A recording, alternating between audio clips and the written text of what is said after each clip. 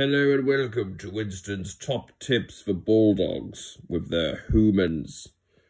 Okay, tip number 1. If you're feeling specifically passive-aggressive against your humans, remember to pretend to fall asleep on them whilst parking your bum on their lap.